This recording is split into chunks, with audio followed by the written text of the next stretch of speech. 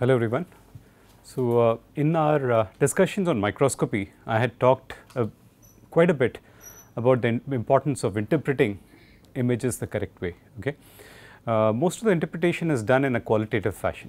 We try to understand, for example, when you are looking at cement paste under the scanning electron microscope, we would like to take a look at how widely the phases are distributed, what type of phases are more in number, quantity, and so on and so forth.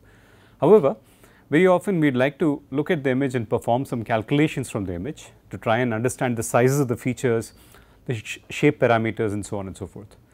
So, the process of looking at the data from the image or extracting data from the image is what is known as image analysis.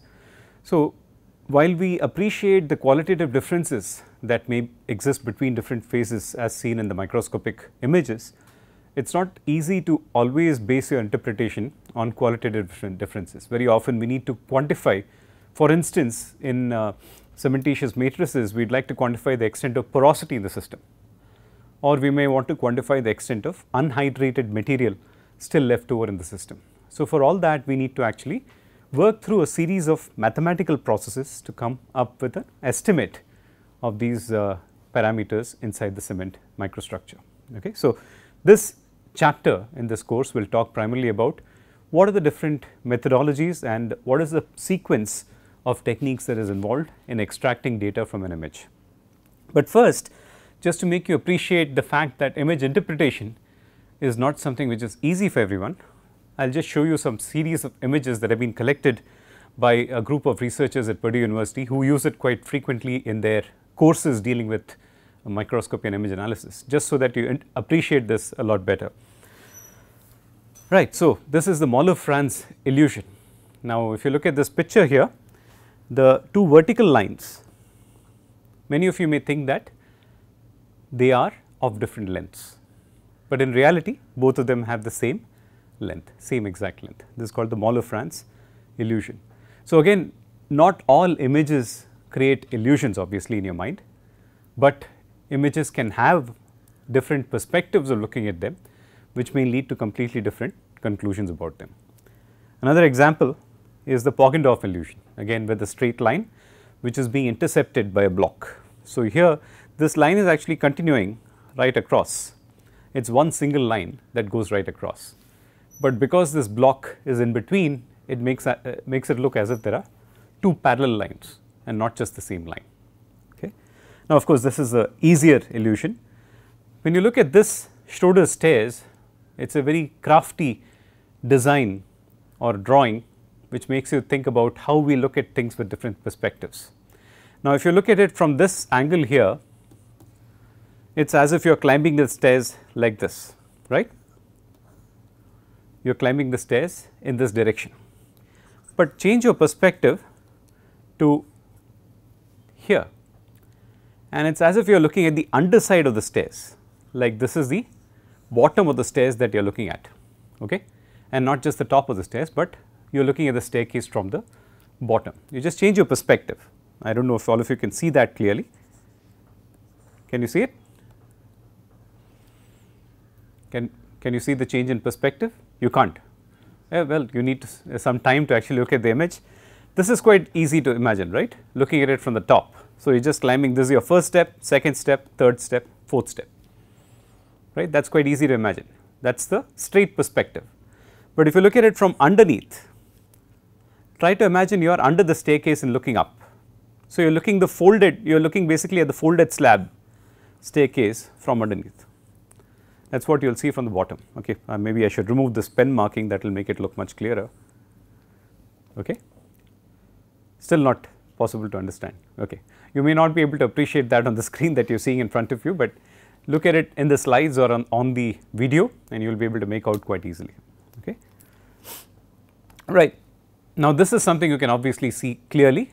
Okay. Obviously, the image is not moving, but it looks like the green field is sort of getting wavy and so on. That is because of the nature of the elements that have been chosen by Akiyoshi Kitaoka, who has actually created this Primrose field diagram.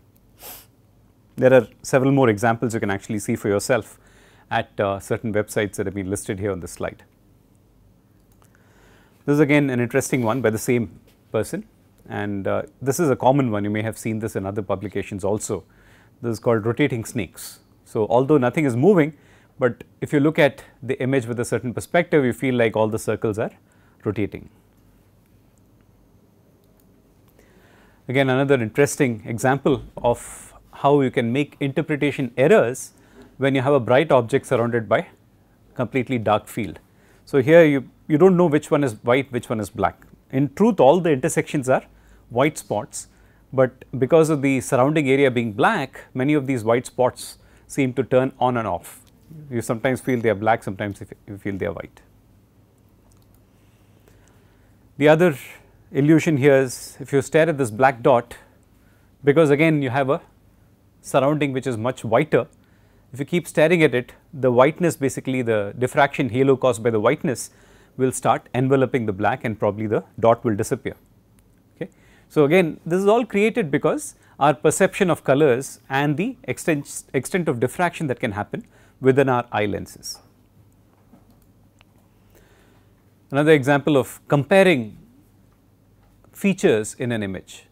In comparison with the smaller circles here, you can clearly make out this is a larger circle. Okay. But the same thing when you compare it with even larger circles, you start thinking that it is of a different diameter, but actually is the same size as here. Both are exactly the same size. This is a classic one.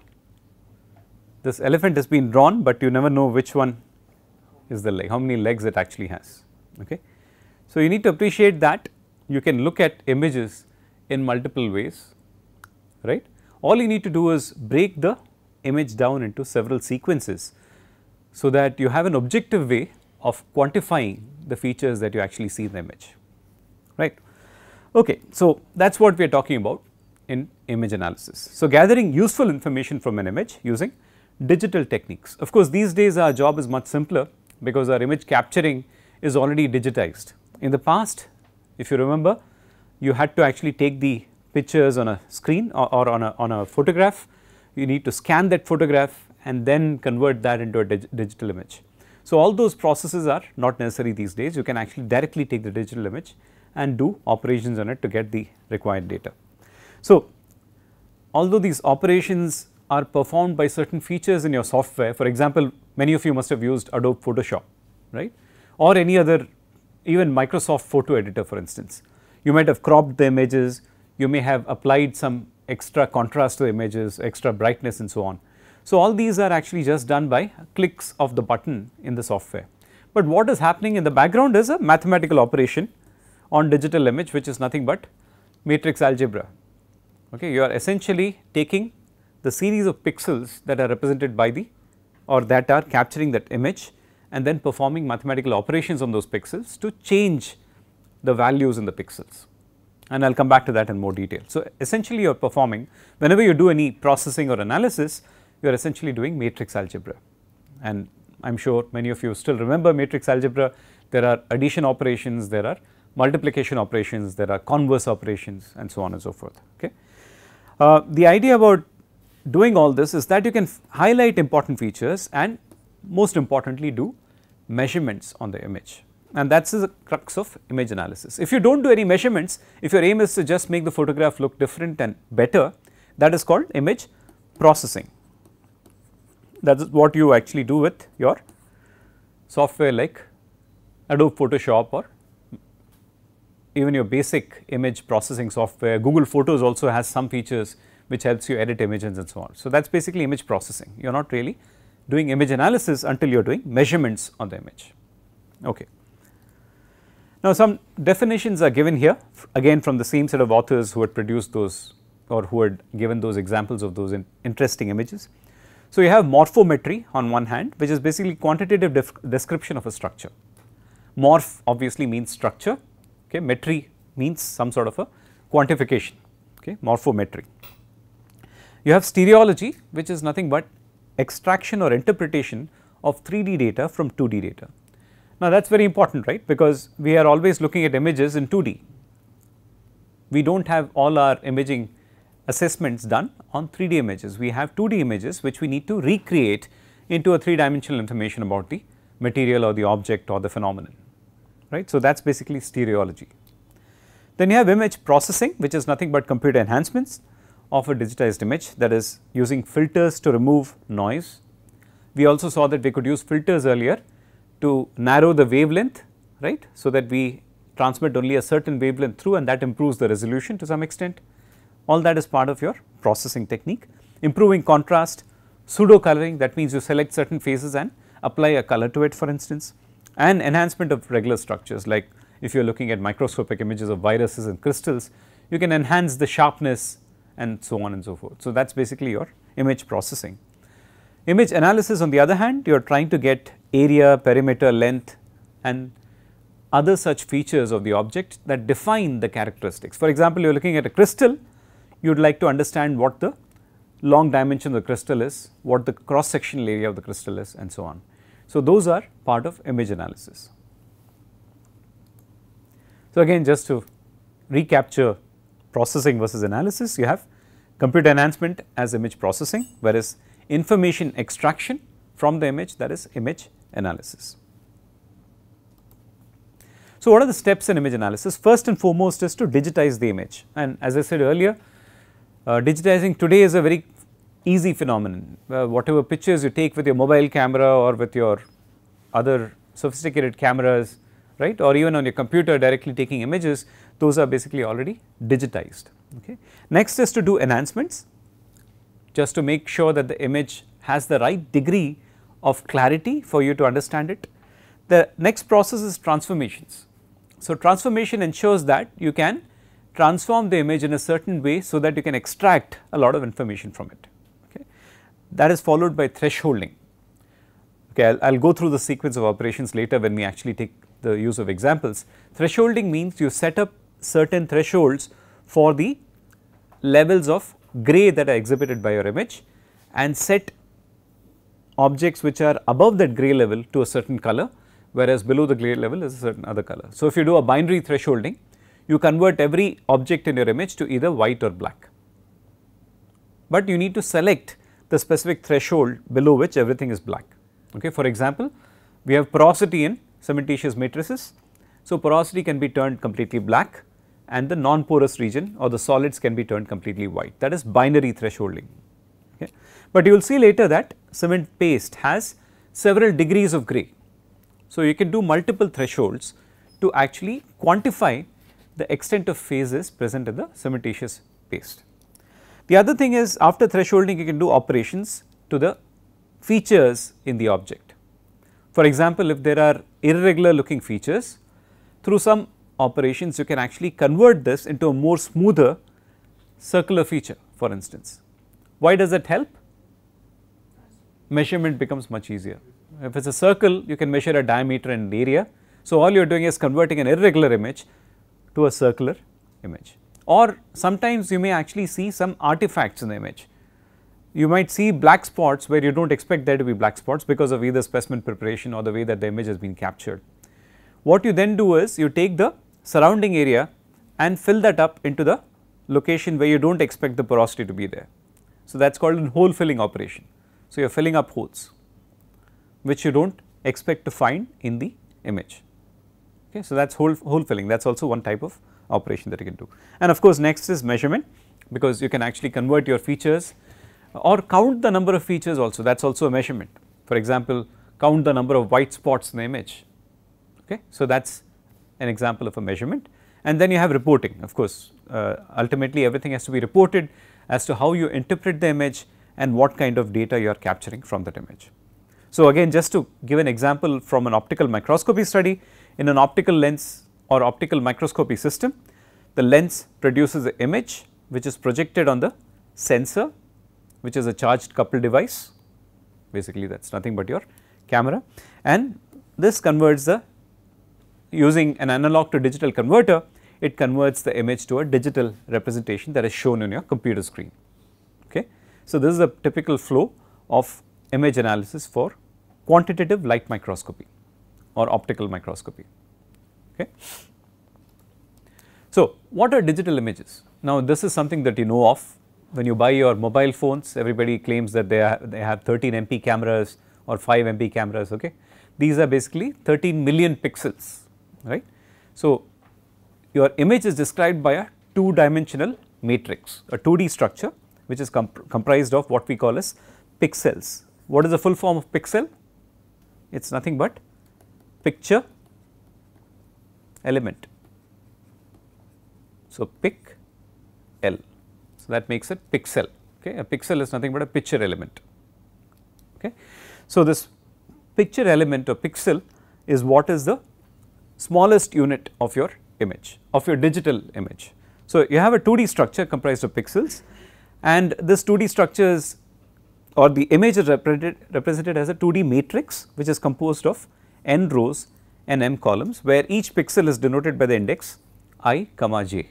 Like this is just a matrix from 0 0 to n m, and any particular instance you can select. Some value for that pixel will be denoted, okay, either in terms of color or in terms of gray level. When you go from one monitor to the other, the color specs keep changing, right. Each new monitor comes up with more wide variety of colors. The TFT monitors, they have 16 or 24 million colors, sometimes that is what they say. All they are doing is basically representing the image with multiple color combinations. So, our eye perceives other colors in terms of what can be resolved by the eye, right. But sometimes when you look in computer screens, the image that you see of an object that you actually naturally see can be sometimes looking quite different. The colors may be a lot more sharper in the image that you actually observe on the TFT screen, for instance, right. That happens because each pixel can be given color values that is ranging between a large number. So, the more high the resolution or the more number of colors that are possible in a particular screen shows the ability of that screen to actually show the image in very sharp clarity. So, the more the number of pixels, the greater obviously will be the clarity, if you can break down your image into several pixels. Now, again, this is just recounting the sequence of activities. You have the optical, so this is the object which has been captured using the camera. You produce an optical image, the image is transformed into a film, right. The film comes through a digitizer to the disk and to the computer. Of course, all these steps are now single. You can directly take a digital image of the object and transform it to an output digital image, which is again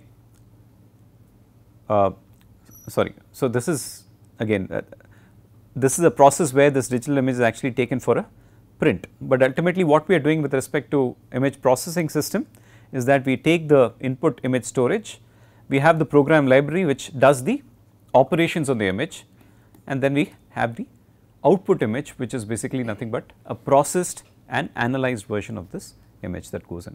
So, all these processes of multiple steps in between have now been simplified because of the use of digital sources of photography. So, what is image digitization? For example, you have this picture here on the left, that is a physical image. So, each and every aspect on the picture gets a certain value in the matrix that describes your pixels. Okay. Now, of course, in this case the matrix is a black and white image. So, that is why each spot in the image gets a gray level. So, as far as a black and white image is concerned or a gray level image is concerned, you have 8 bits. Typically these are 8-bit images, that means there are 2 to the power 8 possible levels of gray. Okay.